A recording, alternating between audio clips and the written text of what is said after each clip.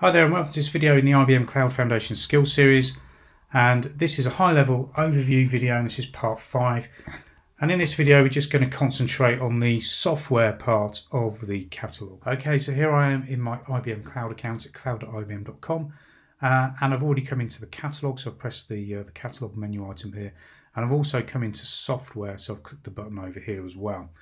Okay, so you can see in here that there's actually 99 items, so there's an awful lot of stuff within this part of the catalogue too, but don't worry, I'm not going to go through every single one of these either. I'm just going to concentrate on the IBM Cloud items.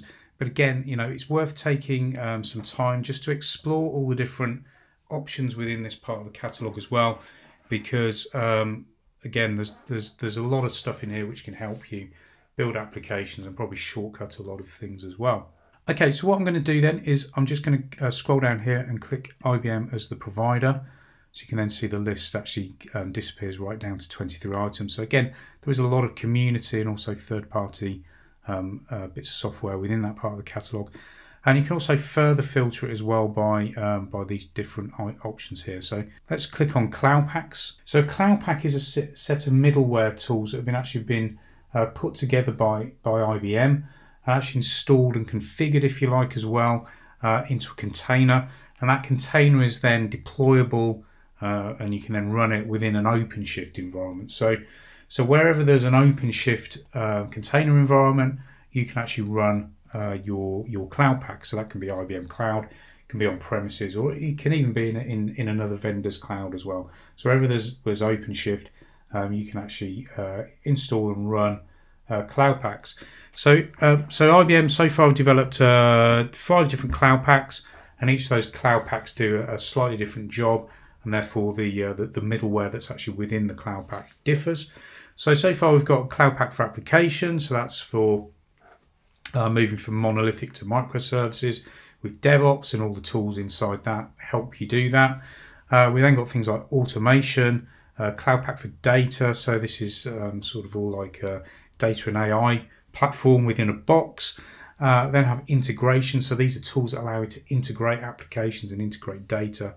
And then lastly, we have a Cloud Pack for multi-cloud management. So again, lots of our customers and lots of users of cloud are actually using more than one cloud vendor these days. So you know, they may have a cloud on premises, they may be using IBM, they may be using you know, things like AWS or Google, or maybe Azure. But basically the Cloud Pack for multi-cloud management allows you to manage all of those different clouds from effectively a single pane of glass. So check out all the different Cloud Packs. They're very powerful. Got lots of great tools within them, and as I say, they come all fully configured. So they can probably do a pretty good job if you need them. So next up, let's look at Helm charts. So there's actually quite a lot of Helm charts within the catalogue. So if I were to say click on third party, you can see all of the different types of Helm charts that are available within IBM Cloud. And what a Helm chart effectively is it's an automated way of actually installing some software within a container environment, so within Kubernetes and within OpenShift as well. So you can actually run a Helm chart to install lots of different things within your Kubernetes environments. So for example, an Apache server, keep scrolling down, we've got things like Logstash, MariaDB, so several databases on here, so things like Mongo. I think there's a MySQL database in here as well, Nginx, all these kinds of things. So again, if you're looking for some you know, a piece of software that you want to install within your Kubernetes environment, then taking a look at the Helm charts is actually a pretty good place to start. And there's also some, so if there's any community, there's no community ones in here. But the IBM one effectively is, it's a block storage plugin. So this is a Helm chart that enables you to simply take block storage, so it's persistent storage within your IBM Cloud Kubernetes service, and quite a few of the third-party Helm charts require that, especially ones for databases where you need to have some kind of persistent storage. So let's take a quick look at operators.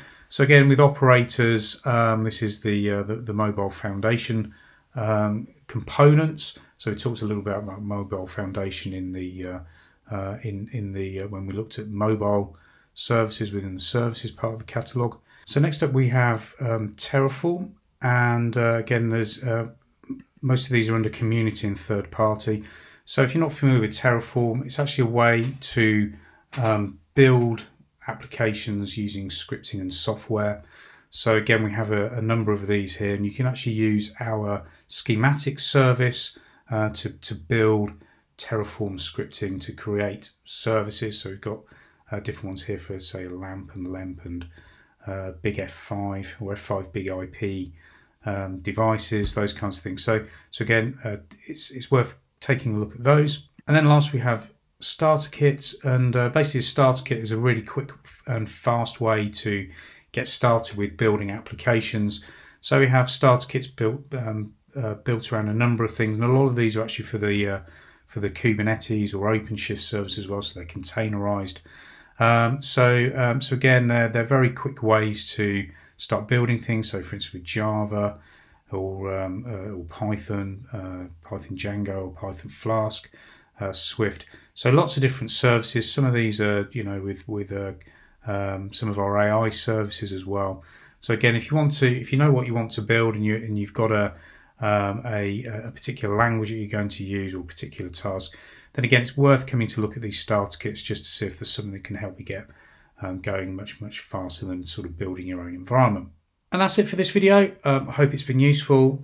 If you'd like to be kept up to date with the series and like to know when new videos drop, then please take time to subscribe to my channel. But in the meantime, thanks very much for watching, and we'll see you next time.